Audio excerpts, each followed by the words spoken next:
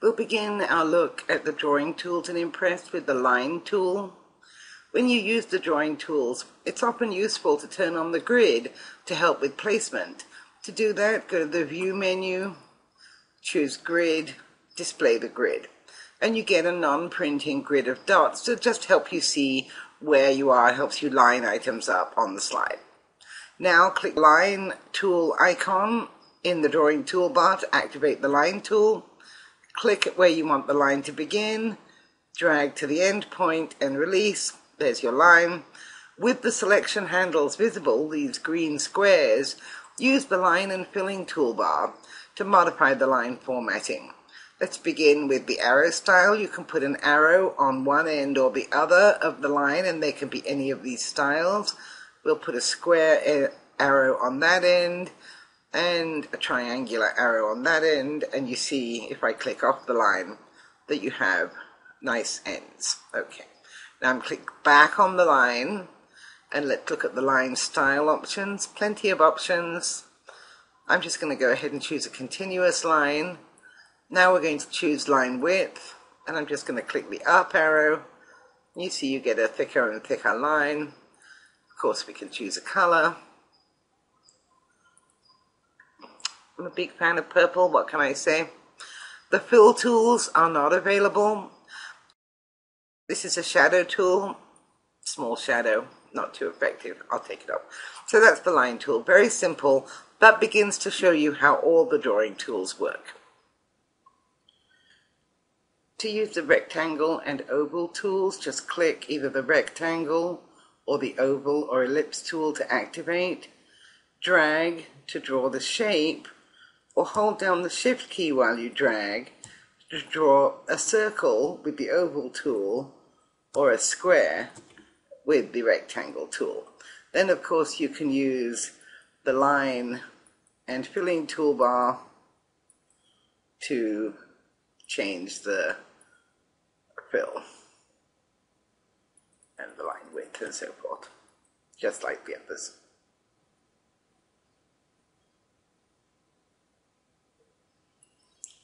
To use the text tool and the font work gallery, the text tool is useful to create a new text box anywhere on the slide. Just click on the text tool, click and drag to create the text box and type the new text, which can then of course be formatted with the appropriate toolbar.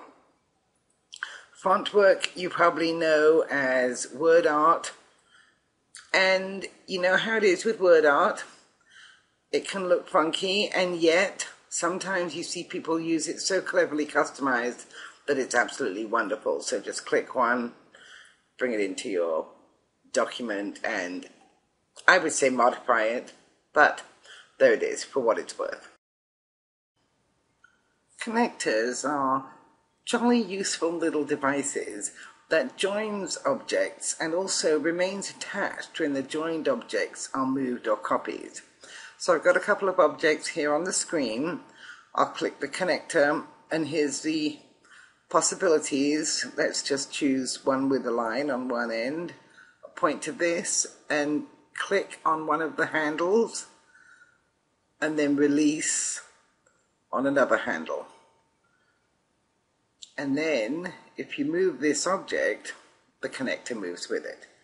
Let me show you a curved connector. Again, hover and drag. Well, let's go to this one and see how. See, that would be really hard to do freehand. And the beauty of connectors is they move with the object. So it makes it really nice to make a diagram and then use connectors so that if you end up moving things around, the connectors don't get lost. I just want to show you briefly now the curves, polygons, and freeform lines group of tools. We'll begin with the freeform line. This is just a tool to click and drag to draw whatever complex shape you might want. Artistry is not really my strong suit, but there it is. And of course you can naturally customize it just as you would any line. The other tools are a bit more exciting. There's a filled curve and a plane curve, a filled and a non-filled polygon, and a 45-degree filled and non-filled polygon. They work in similar ways. Let's do the filled curve.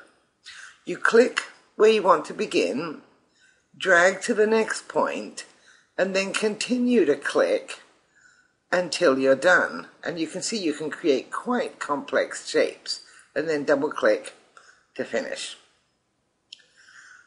I'll take that out and I'll show you an empty curve.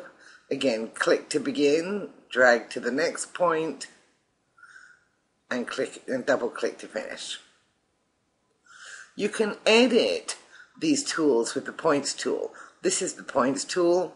I'm going to click on this freeform line, click on the points tool, and you get these special selection handles that allow you to customize the line at that point.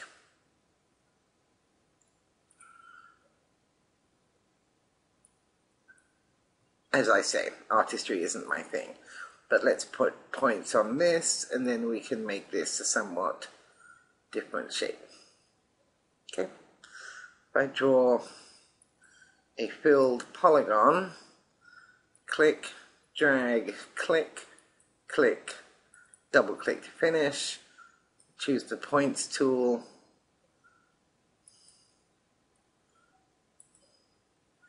and change the shape with the points.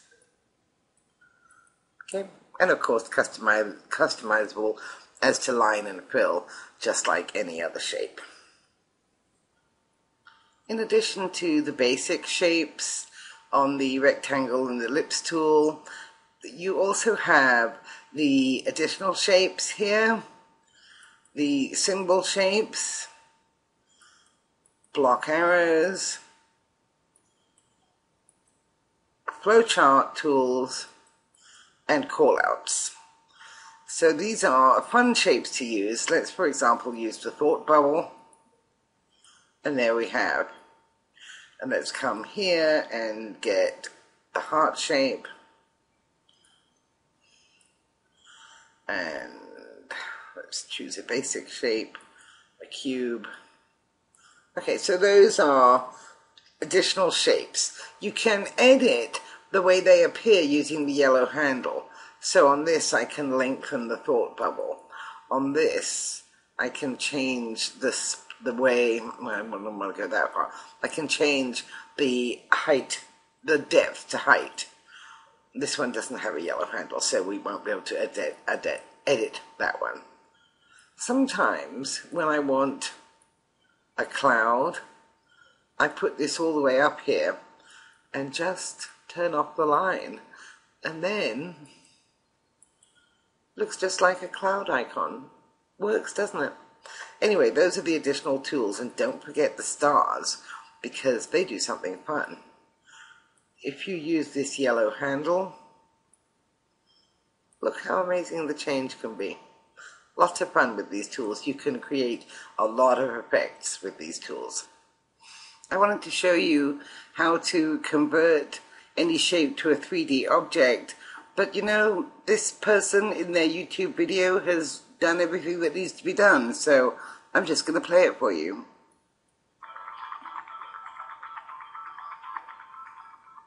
In this screencast, I'm going to show you how to draw 3D objects in OpenOffice Draw. Okay, so to start with, we first of all need to create a 2D object. In this case, I'm going to create a rectangle. So if you move my cursor down to the bottom toolbar, select the rectangle tool, and then just click and drag the rectangle onto the page. Now to convert this to 3D, all you have to do is to right click on the shape, go to the convert menu and select to 3D. Now see that the shape has been made 3D on the page. If you want to edit the 3D settings, all you have to do is right click again and choose 3D effects. So you can choose whether the edges of the shape are rounded. You can also choose the depth of your 3D object. In this case, I'm just going to increase the depth to 10 centimeters. Once you're happy with those settings, you can click on the side button at the top of the screen, close the 3D effects window, and you can now see that the shape is much deeper.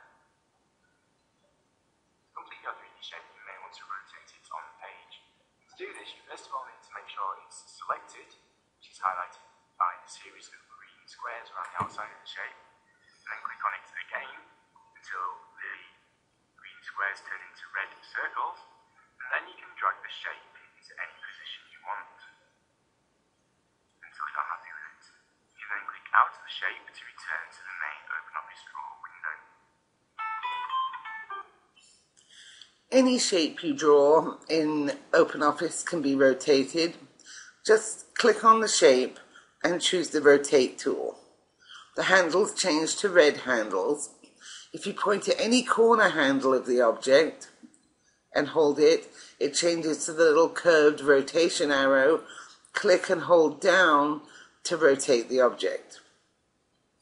Now let's click on this one, and with the rotate tool active we get the red handles.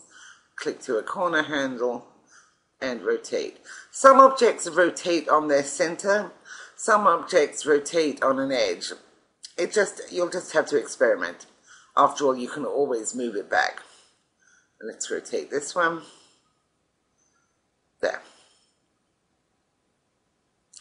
If you want to skew or change the shape of an object, you can point to the red handle in the center of any edge, and the pointer changes to this skew pointer, and then you can change the shape. Okay, well, it didn't seem to change it very much, did it? Okay, so let's try skewing this one. There. Again, if I was an artist, I might be able to make the skew tool do something amazing, but I'm sort of a technician, so I can show you how it works and look for you to do the artistic interpretation. The alignment tools are used to align objects to each other or to the slide. To do that, you click on an object to select it and choose the alignment option from this menu. We can align to the left, to the right, or to the center, to the top, to the bottom, or to the vertical center. So let's send this to the right, and then send it to the vertical center. And now you see this object is at the right edge of the slide and in the vertical center of the slide. Now if we click on the plus sign, and again send it to the right, and now send it to the vertical center, it will sit right on top of the object from before. We can move that. Let's send him to the bottom, and there he is.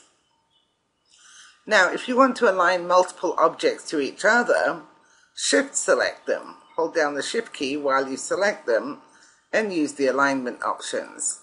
So let's align these in the to the horizontal center. So now they're aligned to each other. They're lined up on their centers. Now we'll vertically center them. And now their vertical centers line up, so they're all on top of one another. That's not so fantastic, is it? So let's undo that. Leaving them selected, though, we can drag them as a group and place them knowing that they're all perfectly lined up to each other. Lining up objects to each other carefully can really make a difference in how your slide looks, especially lining up the edges if you have multiple labels and that kind of thing. It's a very useful technique. Another useful tool found on the drawing toolbar is the arrangement tool. The arrangement options arrange the order in which objects are stacked on top of one another. And to manage that arrangement, you just select the object and choose the option. So let me select these three rectangles, and I'm going to select them using the selection tool. Just drag around them. Shift click also works, just a different way of doing it. And now I'm going to stack them up by choosing align center, horizontally and vertically. And now we see that the orange rectangle has disappeared because it isn't on top of the stack. So what we need to do is select the green rectangle, come to the arrangement icons. You see we can choose between bring to the front. That's not what we need because the green rectangle is already visible. Bring forward, again not what we need. Send backward, that's what we want. Not send to back, because that would send it behind the big blue rectangle. Let me show you. And now we can see the orange rectangle, but it doesn't work for us. So I'm going to undo and we'll choose Send Backward. That allows us to see the orange rectangle and the green rectangle and the blue rectangle. The arrange tools are useful again and again and again. So just a quick introduction, and I'm sure you'll find many uses for them.